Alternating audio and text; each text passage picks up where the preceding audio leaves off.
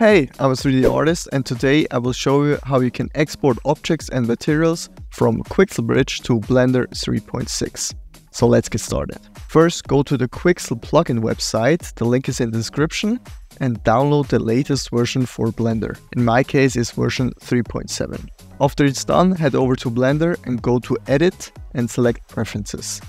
There you can hit Install and search your downloaded zip folder. If you press Install, the Import-Export plugin from Megascans should already be visible. If not, search it and check the box to activate it. To make sure it works properly, restart Blender. After restarting, you can open Quixel Bridge.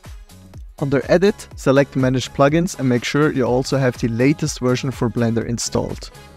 To import it properly in Blender, you can select Export Settings under Edit and choose Blender as the target export option. All you have to do now is search your desired object and choose a texture resolution which you want to download. If the download is finished, you should be able to click on the blue plus sign. This starts the export process, and you can see it at the top right. After it exported successfully, you can check Blender if the object arrived. The object is imported already with all the materials and the right textures. If you only want to import a material, do it the exact same way. Download the desired resolution and hit the plus sign. In Blender, you will find the materials if you select an object and go to the texture settings. Under the drop-down menu for textures, you find all the materials you imported.